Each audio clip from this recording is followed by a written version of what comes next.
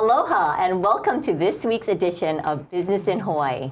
My name is Jennifer Dotson and I am your host. We are broadcasting live from the ThinkTech studios here in downtown Honolulu. If you want to tune in online, join us at www.thinktechhawaii.com. While there, please subscribe to our programs and get on our mailing list. The theme of Business in Hawaii is to share with you local stories of local businesses by local people. Our guests will share with us their journey to building a successful business right here in the Aloha State. In the ThinkTech studio today is Beverly Munson, also known to me as Bev. She is a team leader for Wahine Working Smart, AAUW. Bev, thank you so much for joining us here today. Thank you, Jennifer. I appreciate the invitation to be here. I'm really excited to have you on the show. So for our audience, I know you, but they don't know you. Can you share with us a little bit about your experience and your background? Sure. First of all, I've been very fortunate to have had a career that's been very diverse and lots of great experiences. My background is in human resources. I'm a graduate of Fresno State University, and I have a master's degree from San Francisco State University. My human resources career was mostly in the San Francisco Bay Area. However, my last corporate job before I went into retirement full-time was with Hawaiian Telcom when there was the changeover from Verizon to local management. And in my career, I worked in a lot of different industries, including healthcare, insurance, government.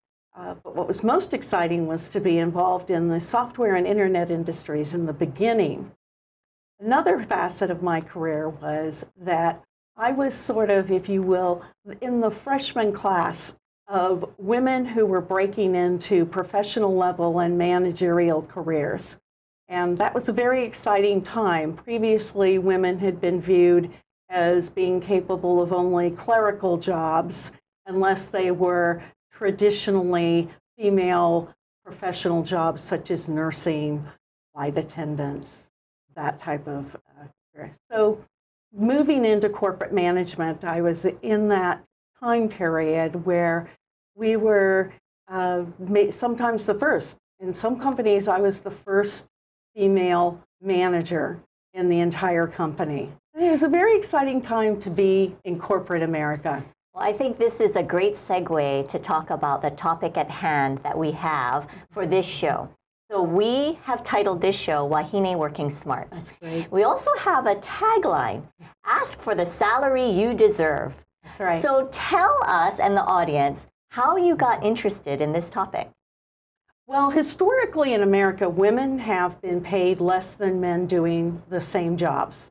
That goes way back to our original history in the 1700s. In my generation, and during my working years, as I said, we were breaking into managerial and high-level professional careers, and most of us took whatever salary was offered to us because we were trying to blaze a career trail and prove that we could do these jobs. But over time, we've developed a gender pay gap that is 20% on national average, varies from state to state. And you might say, well, is that really such a big deal? It actually has a huge impact on families in that over a lifetime, over let's say a 40-year career, a woman who's making 20% less than her male peers, that's almost $500,000. It's $480,000 in lost income. Now that's not just a female issue though, that's a family losing income. And so how I got involved in this is I felt that for future generations, as I look at my grandchildren and their careers, I want them, when they're having their families, to benefit from that lost income by helping close the gender pay gap. Right, and so I have been learning a lot from you. So, and in my day job, I work at the National Kidney Foundation. But as a volunteer, I am a member of AAUW, and I've been able to join your Wahine Working Smart team. And so tell us a little bit about this program that you have led up, and you've had a workshop. I understand there's another workshop coming up, but tell us a little bit about what is Wahine Working Smart for our audience members that are curious. Yes. Well, first of all, I'm really grateful that you joined the team. And think about it, because when I finish answering your question, I'd like you to tell the audience a little bit about why you got involved.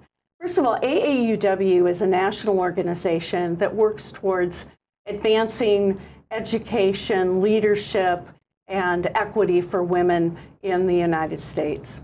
We have a long, multi-century history, and Work Smart is an AAUW initiative. It is a training program to teach women how to negotiate their salaries. They did an extensive research study that found that men tend to naturally negotiate when they're in interview situations, and women tend to approach that with a little more passivity because they're concerned about coming across as too aggressive and what kind of image that might make. So through Work Smart, we are trying to teach women how they can negotiate salaries and still maintain their professional decorum in the process and get comfortable with the process of negotiating salaries. It's a 2-hour program, the Work Smart portion. As we talked to women in Hawaii, though, we found that women that are in early to mid-career in Hawaii have expressed that they want broader training. So we expanded Work Smart to Wahine Working Smart and customized it for the local market for the women in Hawaii. And what we have done is we've added segments such as how to maximize your professional network, how to develop a network, how to maximize it, how to understand what protections you have under the law, and how to respond in a professional and concrete manner if you're asked an illegal question in an interview, but still move the interview forward in a positive direction. We also have Ann Ibaya, who is a retired HR executive from General Electric, and she does a great segment on maximizing your executive presence. And this is for women who are maybe in their first managerial job, but they're having to talk to senior executives, the real decision makers in an organization, and how they can communicate with that person in a way that that person will understand what they're talking about and the information they're presenting. It's a very interactive program. We spend a lot of time practicing. We spend a lot of time in small group workout sessions. We do online research in the class. And it's overall just a great day, a lot of fun. It is a lot of fun, and I really enjoy working with our team. And yes. you mentioned Ann Abaya. We also have another team member, yes. Hope Bennett, yes. who I absolutely love because she is an attorney by background. That's right. And she brings up amazing experience and also examples, case examples of how we need to really pay attention to Hawaii's specific employment law. So right. Now you moved here to Hawaii to work, and you worked at a local company. Right. I'm wondering if your experience working in that local company helped you sort of tailor this program to be more Hawaii specific, because you did name it Wahine Working Smart, which is a take on women working smart. That's right. At the AAUW national level. Tell us about your experience working on the mainland and how it compared to working here for a Hawaii corporation. The big contrast wasn't so much California versus Hawaii, but working in the software and internet industries, which by the nature of what they do is at warp speed, because there's so much competition and so much new technology being developed all the time. Versus in Hawaii, there is a pace of doing business where you can not be as, you still have to make decisions and get things done in an expedient and efficient manner, but it's not at warp speed. So you actually can take your time and think about long-term, bigger picture results as opposed to maybe fighting a fire that's right in front of you all the time. That's not to say that doesn't happen in Hawaii, but it's the way people collaborate in Hawaii is really delightful. And there's a lot of, there's a huge wealth of energy and information and expertise in this state that can really be capitalized on. So I'm wondering how that now relates back to salary negotiations. So you've talked about the culture, you've talked about maybe some of the ways that we do business here in Hawaii. Salary negotiations is not easy no matter where you are. Tell us about some of the examples or some of the feedback, some of the testimonies you've heard from the participants in these workshops, these Wahine Working Smart workshops. What have people told you? What are some of the stories they've shared with you?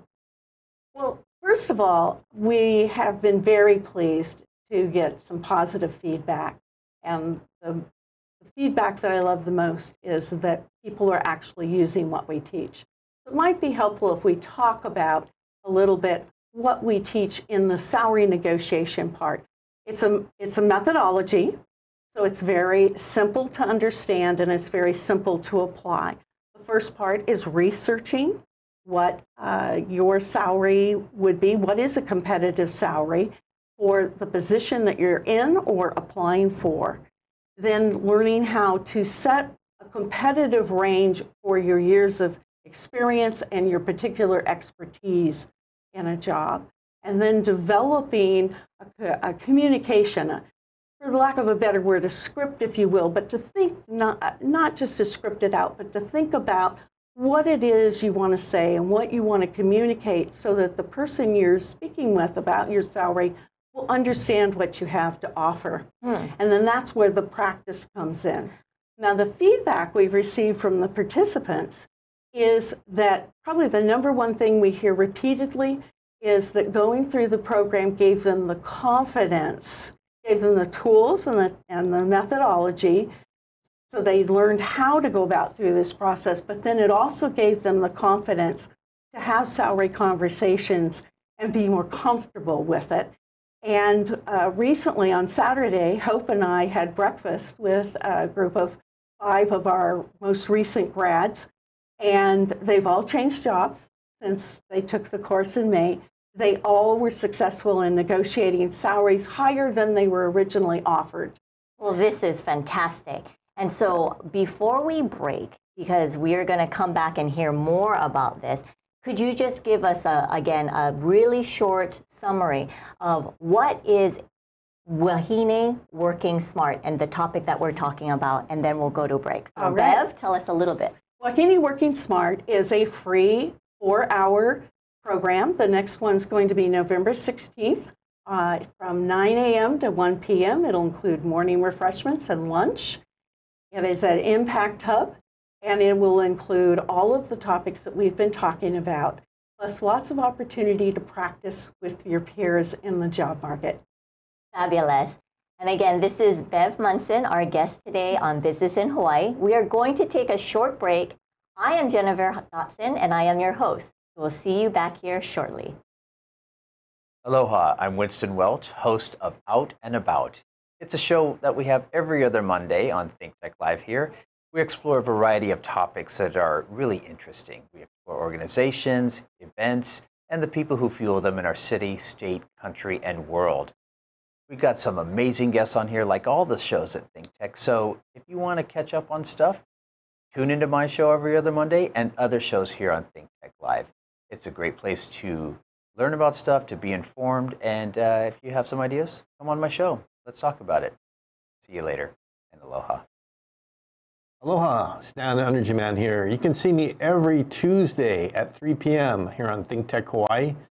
We're not on Friday anymore, so don't be looking for me on Friday. I'm on Tuesday at 3 here on ThinkTech, coming to you live and direct from the beautiful studios in downtown Honolulu's Pioneer Plaza. So please join me, and we'll talk everything about hydrogen and clean energy, not only for Hawaii, but for the whole wide world. Aloha.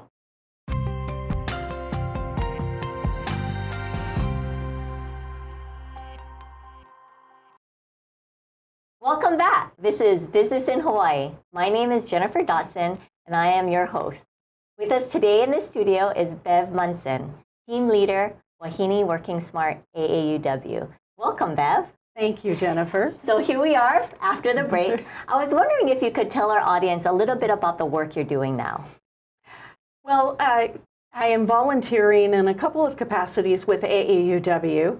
I not only head up the Work Smart team, which we've been talking about, and in a few minutes I'd like you to tell the group what you do with the Work Smart team and a little bit about your background, because I think they'd like to know that, and it's important to share that.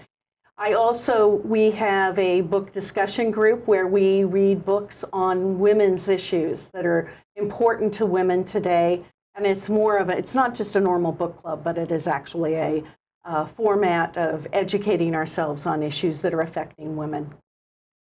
In addition to that, I have in the past worked on the Public Policy Committee for the state chapter of AAUW, and a couple of years ago we were able to take the lead in passing some very important legislation to try and close the gender pay gap.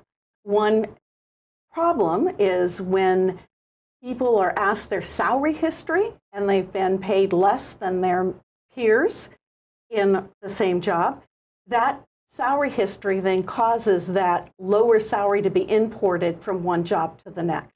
So I am happy to say that in Hawaii now, that question is no longer allowed in a pre-employment interview or on an application form. Employers can ask what a person's salary expectations are, but this history is relevant because salary history has no direct relevance to what the person brings to the next job. So I've worked on that, and that involves meeting with legislators. It involves writing written testimony. It involves going to the legislative hearings and giving testimony and answering questions and trying to help educate legislators as they consider different bills. Now, Jennifer, I've been saying that I'm going to ask you to tell everyone about your background, and I think it's important for you to share your story about how you became involved with AAUW. Oh, Bev, you're too kind, and now you're turning the tables on me. It's like the interviewer gets interviewed. So you're very skilled in your negotiations, I must say. I've been very, very fortunate to work with you in AAUW, but also very fortunate to get involved with this organization. And before I received a grant from them, and I'll tell you, the audience a little bit about this grant, I actually was familiar with them. I had heard about them in the past. I was involved as the president of the Junior League of Honolulu, and we shared an affinity for women's empowerment and, in fact, shared an office in the historic AAUW home in Makiki. And so I was familiar with AAUW, but never did I ever imagine that at the age that I am, in the career that I am, at the point in my employment that I am, that I would receive a grant. And this specific grant is called a Leadership and Professional Development Grant. It is given out by AAUW. I had no idea. And I applied and I spoke about how, as a fundraiser for a nonprofit organization, unfortunately, nonprofits don't have a lot of money for professional development. And I know you're in HR and you believe very strongly in professional development. Now, maybe in the private sector, you might have resources and a budget for professional development, but most nonprofits, unfortunately, we just don't have money to go to the staff that will be used for professional development. That is something that I've been very creative about and looking for alternatives. So I came across the AAUW website. They were also very good about advertising about this leadership and professional development grant on social media. And so I looked it up and I applied and I received $4,000 to apply to anything I needed in terms of professional development. What I ended up using it for was to attend a conference. It's an international conference of fundraising professionals. It was held in San Antonio this past spring, and thousands of fundraisers from all around the world gather to hear the best speakers, the best workshops, the best seminars, to really make us better fundraisers. And the reason why that is important is because I don't only fundraise for the National Kidney Foundation, which is an important mission, right. And we save lives, and we do so much work in terms of kidney disease and preventing kidney disease and raising awareness about organ transplantation. But I also volunteer as a fundraiser for my kids' schools. Right. So as a PTA member, I am responsible of working together with other parents, all volunteers, to raise money so that the school has better programs for my child. So the fact that I received a $4,000 grant from AAUW, I was so pleased at my age to receive this opportunity, because I know a lot of times professional development is reserved for maybe younger staff members, because you want to, you want to boost them up. But to make a someone who's at my point in career to be better, I feel like I really was able to amplify my skills to do more good work for the community. And so I'm very grateful that AAUW also included, as part of that grant, membership to this amazing organization. And that's how I met you. And that's how I was able to get involved with Wahine Working Smart. And so please, again, remind our audience, today we're talking about Wahine Working Smart. Right. We have a tagline here: don't leave money on the table. That's right. Negotiate for the salary you deserve. When I received the grant, it actually coincided with the point in time that I started my new job at the National Kidney Foundation. So tell us and tell the audience here about what is Wahine Working Smart, what are you covering in the workshop, and some of the maybe tips and tricks that you feel are important for those of us who are negotiating salaries, because it's not easy. It isn't easy. As I said before, one of the segments of the program that we spend some time on, and this is the beauty of the internet being in our phones and we can just quickly look up something, we actually have each participant look up either their current job or jobs that they're aspiring to in the workshop to start figuring out what is a competitive salary for people with their experience and expertise. And then how to take that and set a target salary that they're going to aspire to, either when it's time to talk about their salary in their current position or when they're interviewing for new positions. And then to practice the delivery of the messaging. So one of the things that a lot of people don't know how to do is that they don't recognize that when they're in a job interview, that's their marketing campaign. They're there to sell the person that's interviewing them and the company that they're interviewing with on what they have to offer, what they can contribute in that job and to the organization as a whole. And we find, I know as someone who's interviewed thousands of people, there are very, very talented people out there who are really smart and have a lot to offer, but they don't know how to communicate it. Because before they go into an interview, they just think about how nervous they are, how they're worried about whether they're going to get the job or not, instead of what is it that if I have only 15 minutes, I want this person to remember about what I bring to the table, what I have to offer this organization, what I can do to improve their organization's performance. And that's what we do in the program, along with the other things we've talked about previously. Okay, so you're an HR executive. You, like you said, you've interviewed a ton of men, women for these positions to join your company. Let's say I'm a candidate, and I'm really interested to join you. Right. I've done well in my interviews. Now we're at the point in time where we need to negotiate a salary. So it's both ways, right? I have a number in my mind because as a working mother, I need to support my family. I have a mortgage to pay. I have to buy groceries. I have electricity bills and a car payment, all of these things. So I have a number in my mind. Here's my question for you. Let's say you have a number in your mind as well because you have your budget. You as a HR executive have, your marching orders to fill this position. What if those numbers don't match up? My number is higher than your number doesn't match my number, and I feel that I've been offered a salary that's lower than what I would like. What are we going to do here? Does this workshop actually teach us what to do? And if so, share with us a little bit of those details. I'm glad you've asked that question because it's a really important question and it's a critical part of the workshop. It's not always just about salary, not just about base salary. There are many components to compensation. One can be that there might be bonuses involved. The other might be paid time off. The other might be the benefits package. So let's say, for example, you have a number in mind because in your current job, you have to pay a certain amount for health insurance for yourself and your family. And so you know that, okay, you have the expectation you're going to have to spend that much.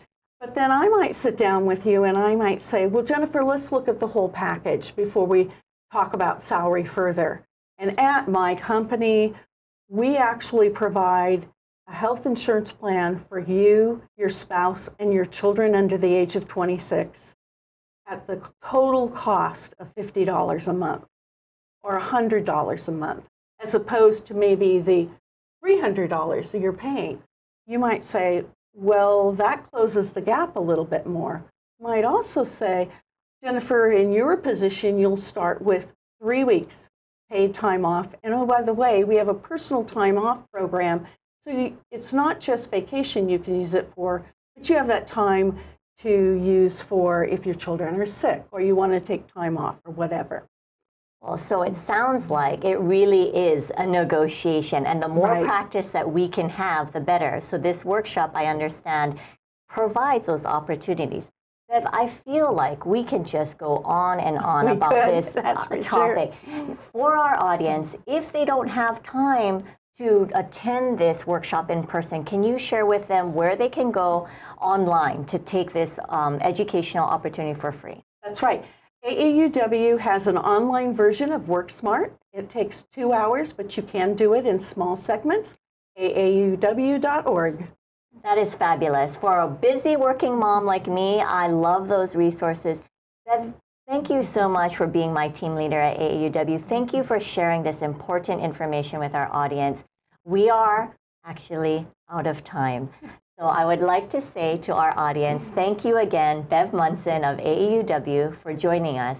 And a great big thank you to the great production staff here in the ThinkTech studio.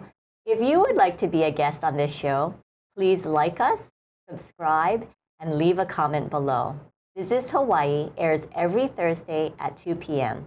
We look forward to seeing you here next week. I am Jennifer Dotson. Mahalo.